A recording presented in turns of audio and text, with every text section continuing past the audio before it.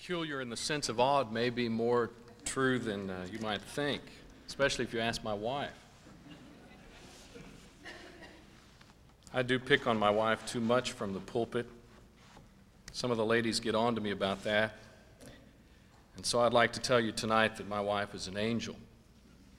She's always up in the air without anything to wear, harping on something.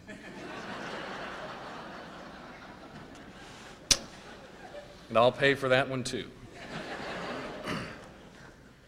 It's so good to have so many come our way at this time of year, and we're grateful that you're here. Many of you have made long trips to be with us for this lectureship.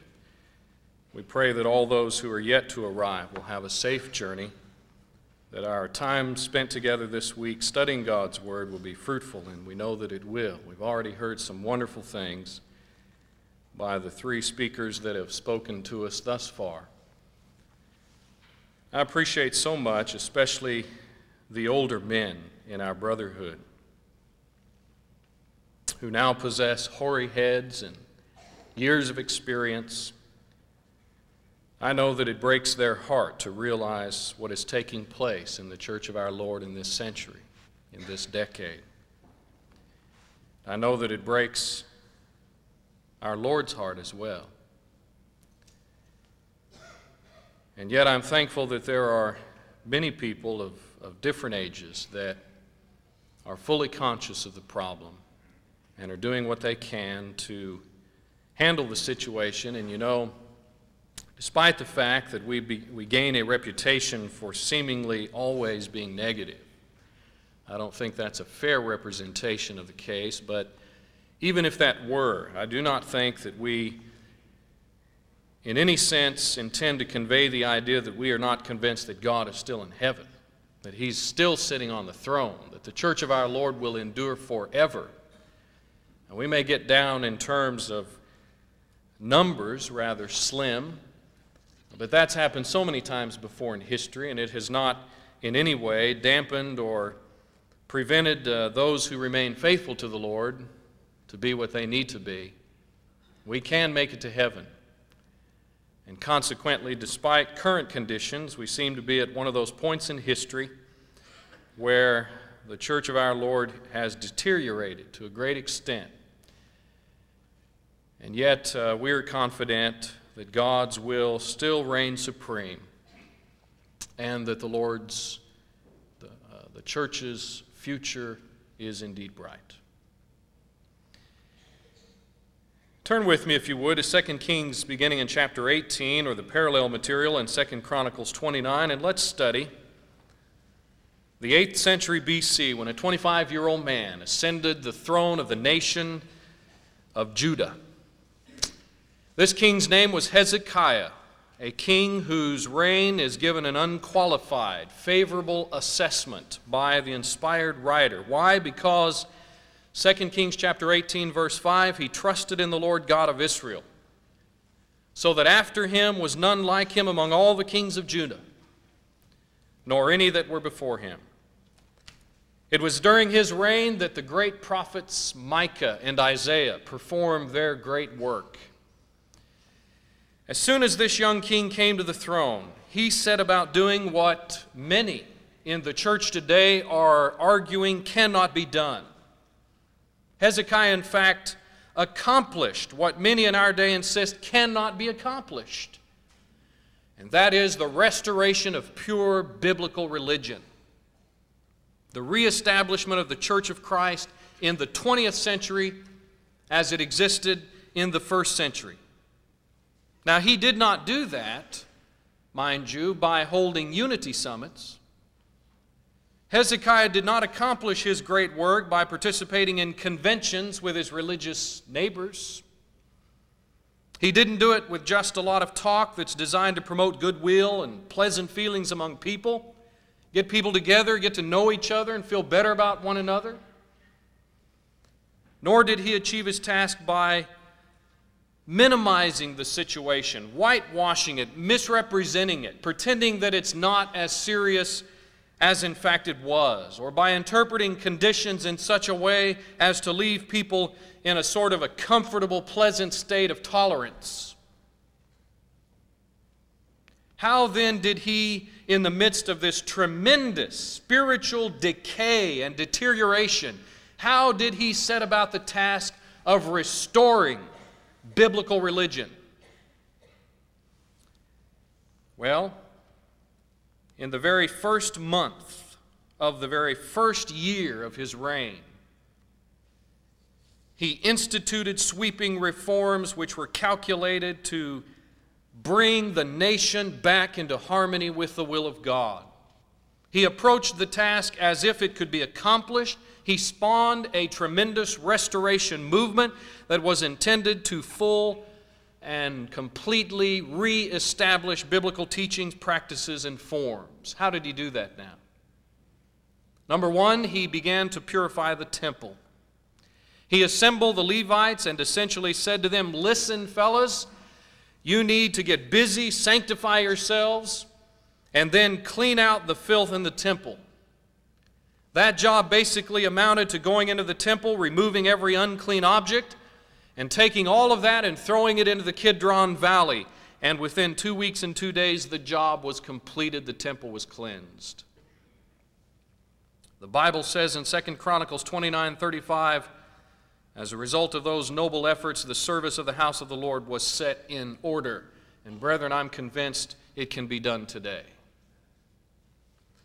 Objective number two, reinstatement of the sacrificial system and celebration of the Passover. No doubt there were Jews who continued to be involved in this sort of religious requirement in that day, but nevertheless, large numbers of Israelites had stopped traveling to Jerusalem and had completely neglected the observance of these items of worship. And so the king sent couriers throughout all of Judah and Israel, urging people to come to Jerusalem and once again celebrate the Passover together as God intended them to do. Those couriers went out, and you know they faced verbal abuse, ridicule, scorn. And yet in spite of that, there was a very large crowd of people who came to celebrate the Feast of Unleavened Bread, and what a celebration they had. The sacrificing, the rejoicing, the singing, the words of encouragement that were spoken by the king to those Levites who had demonstrated an accurate understanding of how to perform service to the Lord, all of that because people were seeing what it can be like to bring oneself back into harmony with Bible teaching. Brethren, why can't we do that today? Why is it that the indicators, the criteria by which we determine what kind of a church we want to be a part of are criteria that simply are not acceptable to God? If you want enthusiasm, if you want a warm environment, if you want a lot of bigness and a lot of hubbub, I can point you to a lot of churches where you'd be happy. Why, though, can we not be happy and vibrant and excited with simple obedience to the will of God, bringing our lives into harmony with what God would have us to do? There is the power for survival. And these people understood that. And so there was great joy in Jerusalem. 2 Chronicles 30, verse 26. For since the time of Solomon, the son of David, king of Israel, there was not the like in Jerusalem. Indeed, for the first time in a long time, their prayers reached heaven and were heard by God. Brethren, it can be done. The third phase of Hezekiah's restoration movement involved penitent people who had come to Jerusalem, who then fanned out from Jerusalem on their way home to their respective tribal homelands. As they went, they smashed, cut down, destroyed, tore up, demolished every sign of apostasy they could get their hands on. That meant then that they purged the high places, the Asherah poles, the images, the sacred stones. You remember that brass snake in Numbers 21:9 that Moses had set up many years before as an antidote to snake bites because of their disobedience? Do you know that this snake was still in existence several hundred years later? That in fact it had come to symbolize the snake god of Baal worshipers, Nehushtan, and they were worshiping this thing? And so you see, even that was destroyed. that which originally was intended to provide the people with an avenue of obedient faith to God had actually become an avenue of departure and rebellion against the God of heaven. Incredible.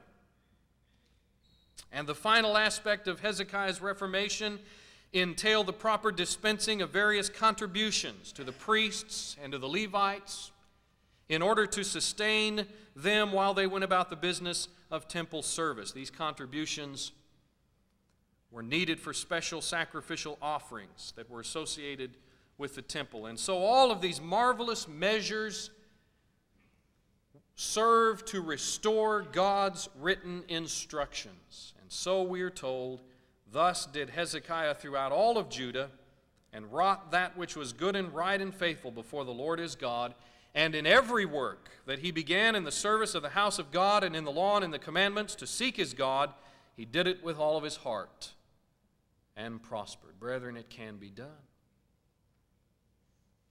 Our day is no different. We face the same sort of departure from the will of God.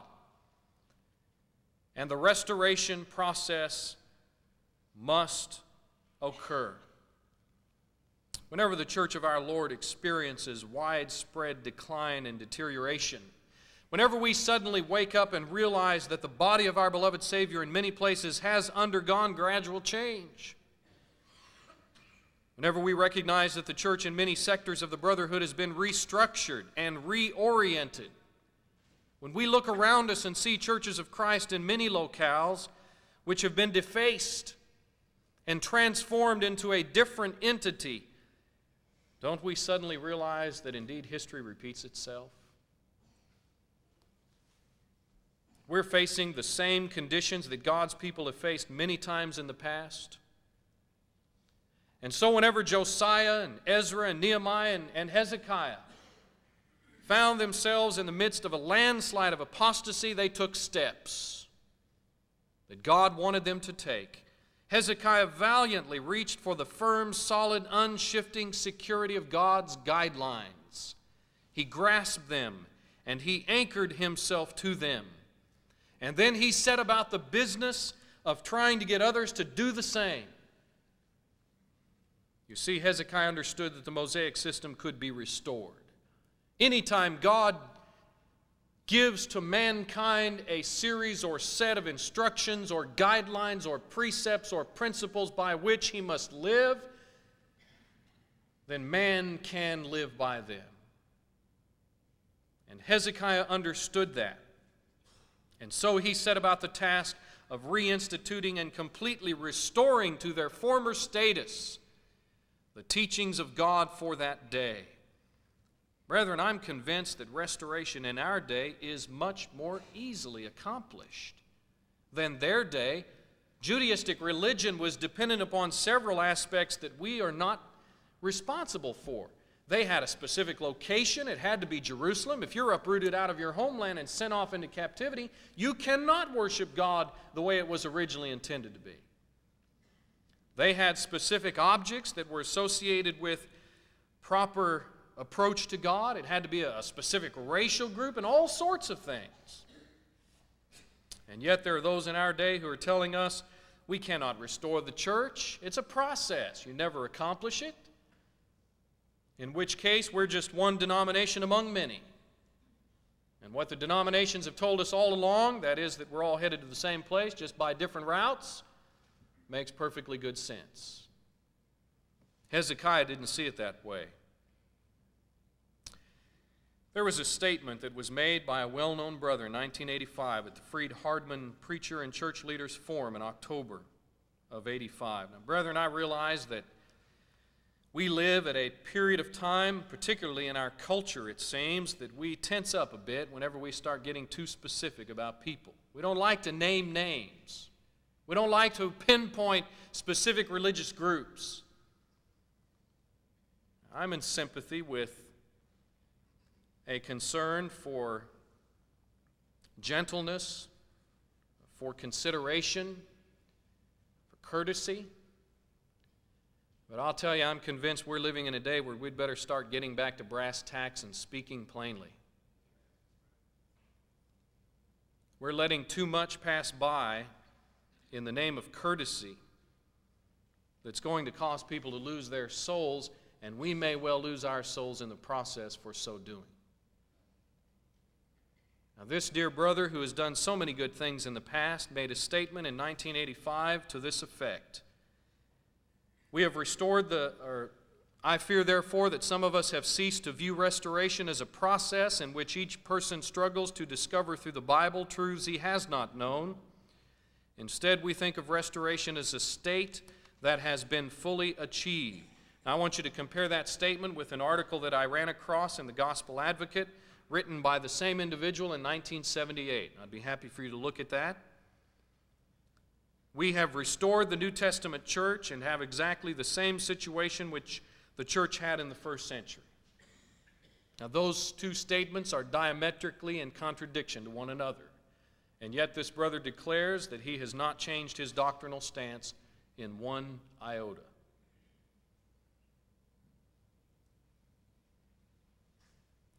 Brethren, there's evidence that individuals within our fellowship who in the past have been no doubt good men, great men, who have taught and accomplished much in the service of the Lord, and yet they are now involved in leading, participating in, if not leading, in the apostasy.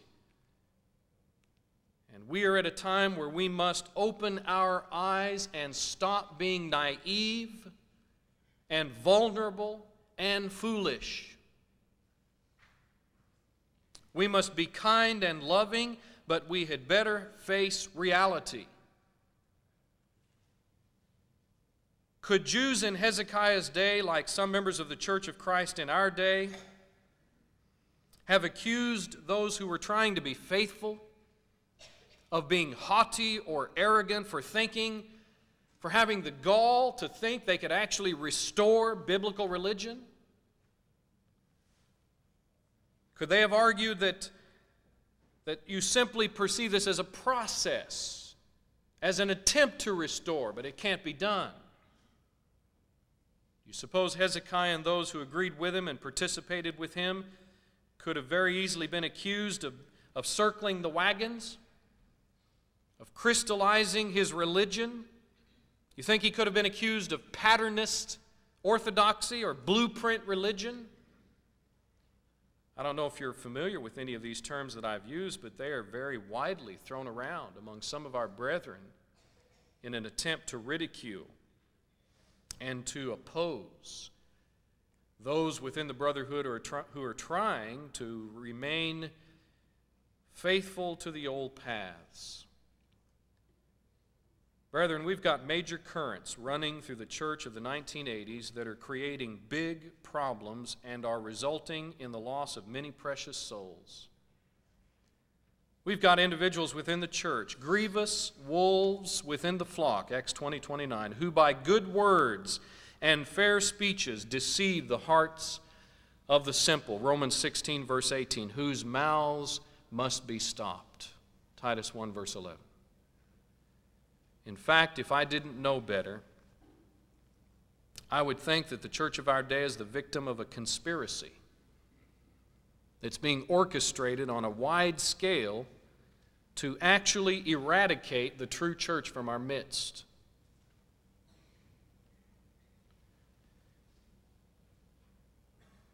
These efforts manifest themselves in the form of various destructive philosophies and theologies that have made significant inroads into our colleges, into our larger churches, it seems, in particular, no different than the digression of the late 1800s, no different from digressions that have existed throughout history. I won't take the time to list many of these. I've mentioned 3 in the manuscript, and some of these have been mentioned by previous speakers. Let me just comment very briefly. One of those is the attempt to eradicate the distinction between the New Testament church, the church of our Lord, and denominations. There is a widespread attempt to do that very thing, to just sort of blur the distinction, bring about ambiguity, obscurity, and all of us just put our arms around one another and forget the differences. This is manifesting itself through the so-called unity movement, attempts to fellowship the denominations, to treat them as if we're all in the same boat, and it's taking its toll on the church of our Lord. You know, brethren, this whole restoration clouding can be settled very easily. Listen closely. Two premises. One, can we know the plan of salvation? Can we know what to do to become a Christian? Well, if we can, then the church of Christ can exist in this century, in this place, if people will just obey that plan. It's that simple. Don't tell me there's some long, drawn-out restoration process. Just teach people the plan of salvation, which is rooted in and centered in the gospel of Christ, and you've got the church of Christ in existence right now. Premise number 2, can we understand, can we fathom what the Bible teaches about how to live a faithful Christian life? And can we do that? Well, if so, then we can identify the church. We can actually take our finger and point at people and say, there is the church of Christ. It exists now, and it's very different from the denominations. Now, isn't that simple? And yet, by the treatises that I've read among some of our apparently more scholarly brethren and listening to some of the things that they teach and preach, boy, this task is far beyond our ability to even approach. And have you ever asked yourself why anyone would want to even push that point and make that point and try to convince people that it's that difficult to accomplish? You answer that question and you will have gone a long way toward sizing up the gravity of the evil that's connected with the problems that we have in the church today. A second problem that's facing us is teachings on the Holy Spirit. And I realize we've had a lot of good teaching on the Holy Spirit among those who are faithful to the Lord's cause, but perhaps the time has come for us to restudy this thing with a view toward responding to some of the stuff that's being taught in the church today on this thing. I'm convinced we've got full-fledged Pentecostalism in churches of Christ. It's rooted in this Holy Spirit doctrine, and it's popping up in books, the Worldly Church and other books, just raw, full-fledged, charismatic sort of things. And you can mark it down. It's going to take its toll on the thinking of many within the church. And thirdly, there is a major attack underway concerning hermeneutics, concerning how to understand the Bible, how to interpret the Bible. I'll tell you, if the task is as difficult as it's being made in some of our graduate schools of religion and other similar contexts, the task is hopeless. You just as well give up. It's so discouraging to hear men who have drank long from the pools of denominational theology, who are obsessed with Barth and Bultmann and Kierkegaard and Schleiermacher, and who then spew that stuff through the minds of young men who are studying in our schools and giving them the impression that this has something to do with New Testament Christianity. I'm sick of it. And it's tearing the church apart. And my generation and those who come after are the victims of that nonsense. And we are seeing widespread effects already. And I footnoted some of these sources that I have no hesitation in calling your attention to. Patternist hermeneutics we're being accused of. Well, I don't mind the term any more than I mind the term legalist. Because it was John and Jesus who said, if you love Jesus, you'll keep his commandments. Now, if that's legalistic, I'll accept the term. And if telling people that they must conform themselves to the teachings of the Bible, call that pattern or otherwise, I'm guilty of patternist hermeneutics, but only because I'm convinced that's what the Bible teaches. We're book, chapter, and verse men, and that is a term that's used as a term of ridicule to cast reflection upon faithful preachers of the gospel who for years have taught Bible. They may not have gone very far in secular education, but at least they had enough sense to absorb the Bible and consequently to be more educated than any of their peers who bothered to cast dispersions in their direction, of whom the world was not worthy. These three demonstrations of intellectual snobbery represent a serious threat to the stability of God's people in our day. We are in need of the same ingredients that fostered the restoration in Hezekiah's day. Will you please consider these six, drawn from these texts in Kings and Chronicles? The first, we need a renewed awareness of God's anger.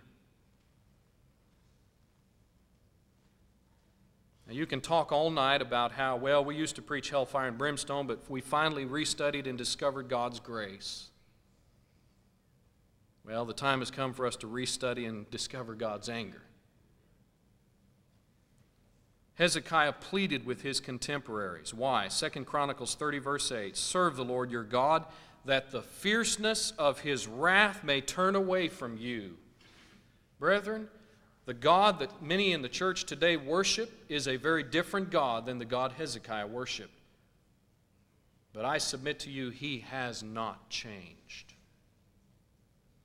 And so our concept of God must be brought into alignment with Hezekiah's concept, because God said he was right. We need to renew an awareness of God's anger. It is a fearful thing to fall into the hands of the living God. Is that Old Testament? No, that's Hebrews chapter 10, verse 31. God is a consuming fire. Is that Old Testament? No, that's Hebrews chapter 12, verse 29. And yet those passages have no real meaning for many people in the church today. You remember Ezra's attitude in Ezra 9:4 when they came out of captivity and began to realize how far they had apostatized and what it was going to take to get people back in light, in harmony with God's will, even to the point of breaking up marriages. Do you remember what his attitude was? Ezra chapter 9, verse 4 and Ezra chapter 10, verse 3. He trembled at the word of the Lord.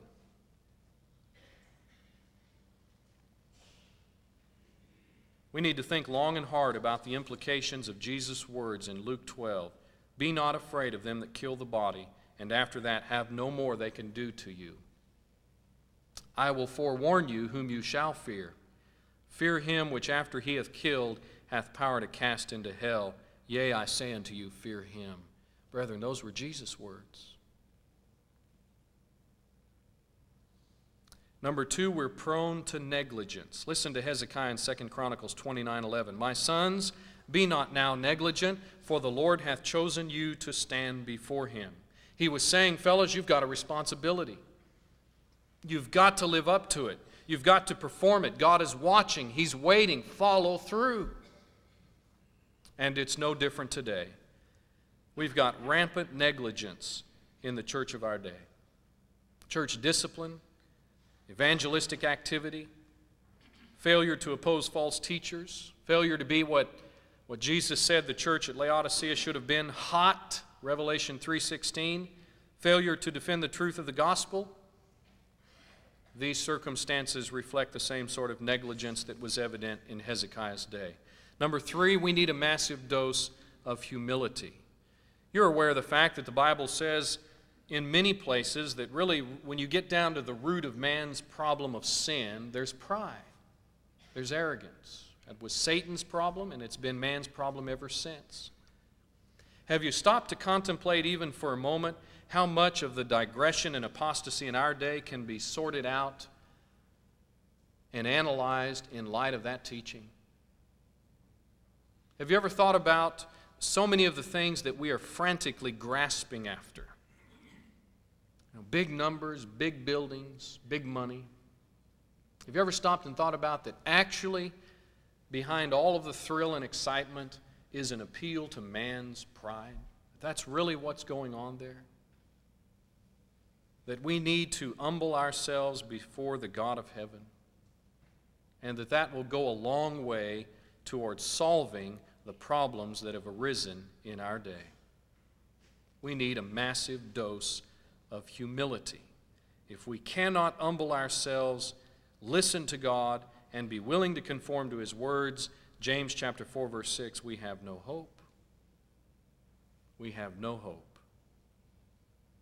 A fourth aspect of Hezekiah's restoration, a sense of shame felt by those who had strayed away from God's will. 2 Chronicles 30, verse 15. People in our day are not ashamed anymore. We're like Jeremiah's day.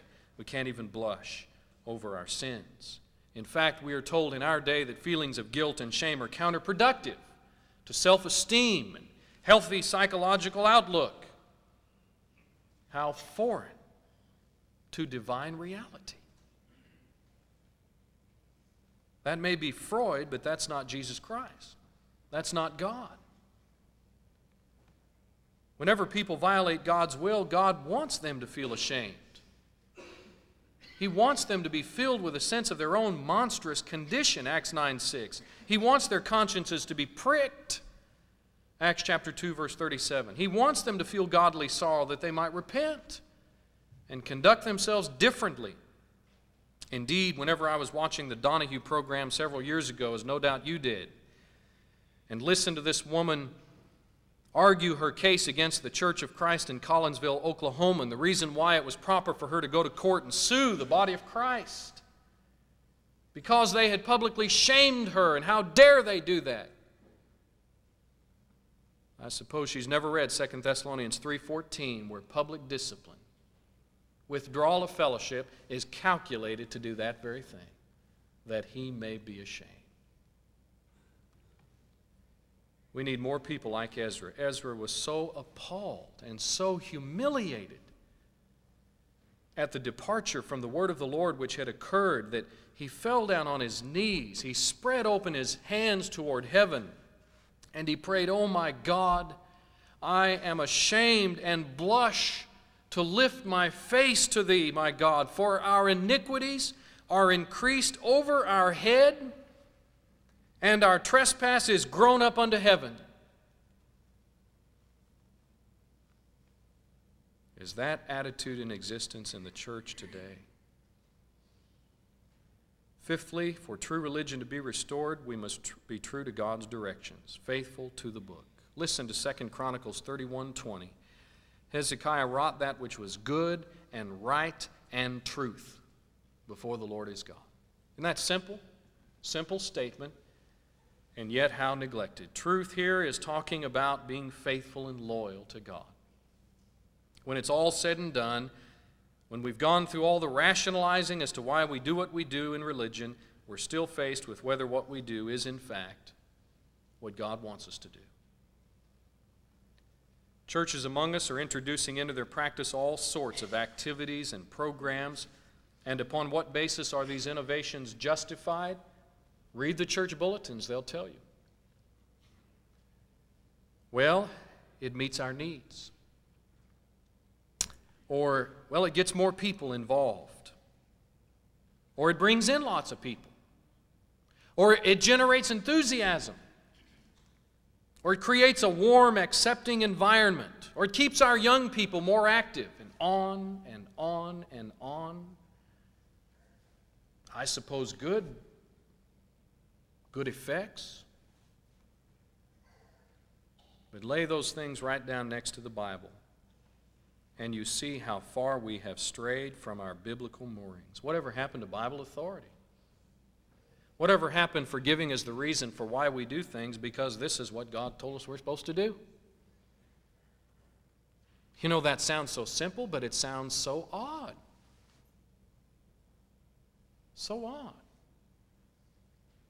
I suppose we passed through a period where we took that for granted, but brethren, we took it for granted so much that now we don't even take it. That's not even a consideration. That's why our hermeneutics is being restudied and rethought. People are now saying, "What are you arguing about instrumental music for? You don't even have to have Bible authority for those things. That's not an issue anymore." God doesn't care what you introduce into worship. And you see they're in a totally different ballpark. And so many of our number are stampeding to the same arena. Whatever happened to speaking as the oracles of God? Whatever happened, 1 Corinthians 4:6, to not going above that which is written? It's still in the book. And so truth and faithfulness by definition involves conformance to divine directives, right doing, not going onward and beyond the doctrine of Christ. It means being faithful to the law and to the commandments. And the final ingredient identified in the life of Hezekiah, which fostered restoration, was the intensity and character of his obedience. Look at 2 Chronicles 31, verse 21. He did it with all of his heart. He did it with all of his heart. So many people in the Bible are identified as being individuals who in fact followed God or worshiped God or approached God, but so many times the Bible says, but he didn't do it completely. He didn't do it with a whole heart, with a perfect heart. It's like Lot's wife. She left the city and was headed in the right direction, but she wasn't convinced that's where she wanted to go. And that's a big problem. And it will certainly kill any effort to restore the New Testament church. You cannot have a pure, complete church of Christ with that sort of attitude dominating the scene. Are we wishy-washy? Are we weak and easily swayed to the wrong like Aaron and Saul and so many others in history? Do we allow our strong family ties and the deep emotions that we feel for them to deter us from bowing submissively to God and giving Him exclusive allegiance? What motivates us? What guides us?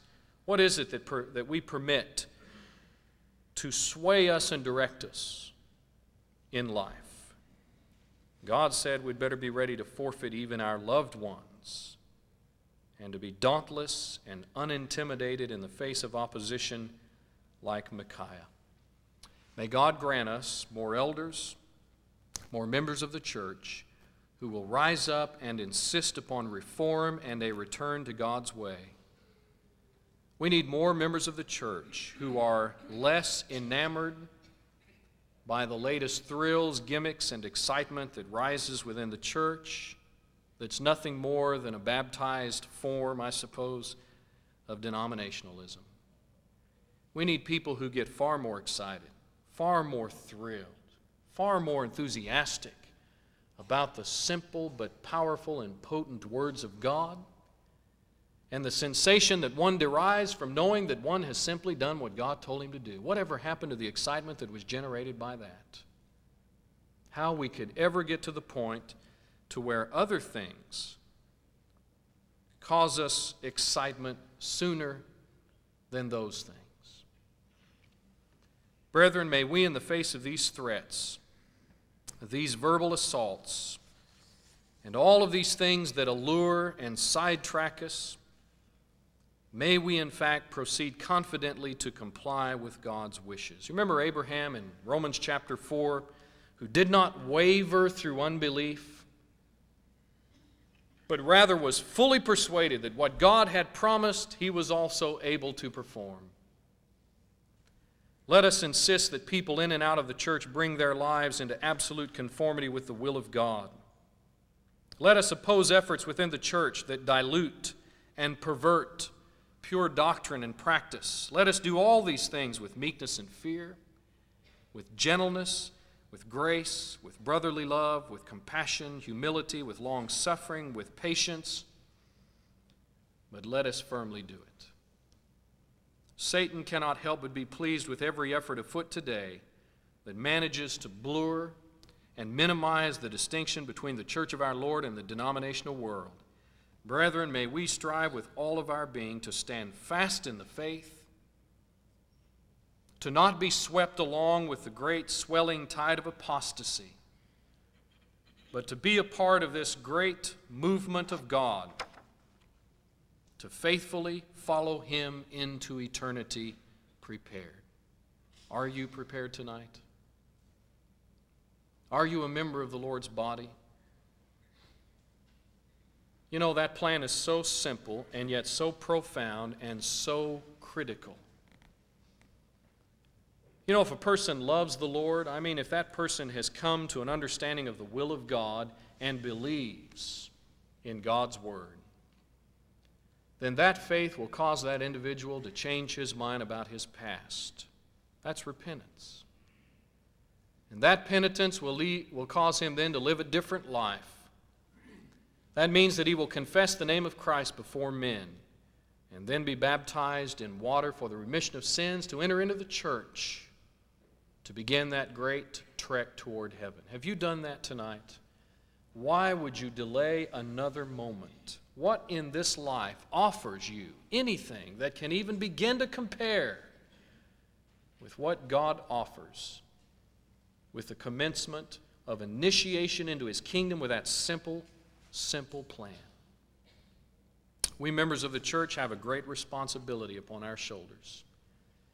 I'm thankful to God that His Word is having free course in the hearts of many people outside of this nation, South Africa, for instance. The Word of God is spreading. People are hungry for the Word of God, true, simple truths that so many in our day in this country seem to be bored with and looking so eagerly for some new thing. Christian, ask God to forgive you for that attitude.